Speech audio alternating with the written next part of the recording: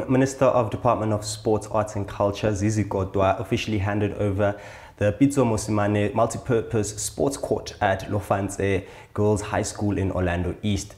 This multipurpose sports court was made possible through the partnership between Nedbank and the winners of the Nedbank Cup, Orlando Pirates. The Pitso Mosimane Multipurpose Sports Court at Lofentse Girls High School in Orlando East was formally opened by the Minister of Department of Sports and Arts and Culture, Zizi, thanks to the close connection between Nedbank as well as Orlando Pirates. Part of access to sport and mass participation is to bring facilities in these areas. And these areas are these facilities are community-owned facilities.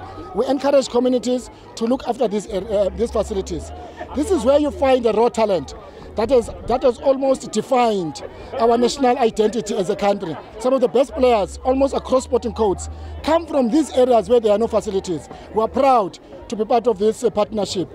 The Pitso Mosimane Multipurpose Sports Course serves as more than just a sports venue. It also serves as an effective partnership between the public and the private sector for the benefit of their neighborhood's youth. The court will additionally be used for sports and entertainment, also a sign of opportunity and a confidence for the Orlando East learners as well as the local people.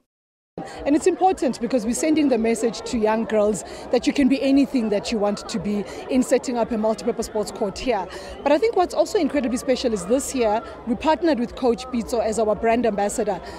I can't talk enough about Pitso Mosimane's accolades actually, but I guess what I really want to mention is when he talks about his own journey, Pitso talks about the decisions that he made both on and off the field that have allowed him to be successful. One of the most prestigious football tournaments in South Africa, the Nedbank Cup, is known for its dedication to community engagement and development. They are improving the lives of many people by investing in their resources in projects like this. I think a facility like this helps. The principal said they didn't have a place to train and they've been losing. So they have a chance to train, and it might not be a full-side pitch. But you know, football now lately, we train on small-sided games. So it's enough also for football to train. You watch training sessions, you see small-sided games a lot on football. So it's enough also to develop that. It is notable that this handover comes as the government mobilizes stakeholders to increase the funding in grassroots sports development for women. For Soweto TV Sports News, I am Kodwa.